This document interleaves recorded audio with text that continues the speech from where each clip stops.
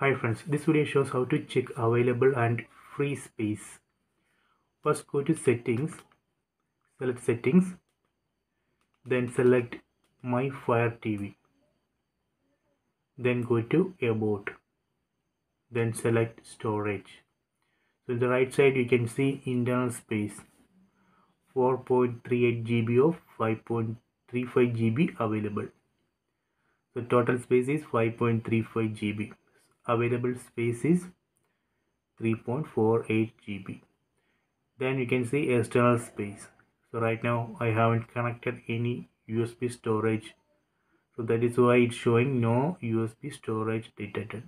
So we can connect external USB or hard disk SSD disk to Amazon Fire TV stick, so that way we can play videos from that SSD disk.